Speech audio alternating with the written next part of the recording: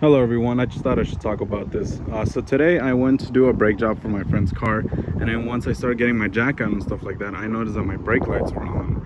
So I was like, god damn it, probably got a short to power or something like that, something funky. But until I noticed that these were on the floor.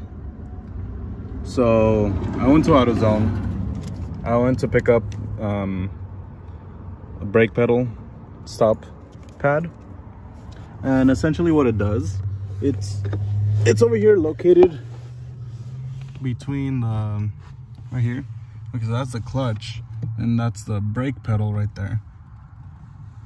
So you go up and it's located right here. That's where it should be at, and that's where the new one comes in. So essentially what it does is that once you press the brake, it opens up this little button that's over there. It opens it up, causing the circuit to close and your brake lights to come on. But since we don't have the pad, it doesn't even depress it, opening the circuit, making your lights turn off, I meant. So yeah, this is what you need, this little thing right here. It was about $7.99, and it's really simple to put it on. If I could get a good angle, hold on. You have no idea how hard this is with one hand. So you press the brake, and then you insert it on this little hole. God damn it.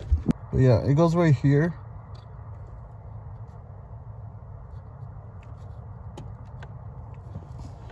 And boom. Right there. There, now it opens the switch. So this closes the switch, that opens it. And just to show that it actually worked, my brake lights are off. So yeah, that was what's wrong with it. That was incredibly hard because I was doing it with one hand, but yeah. All right, I hope it was educational of some sort, but yeah, that's it. All right, take care, bye.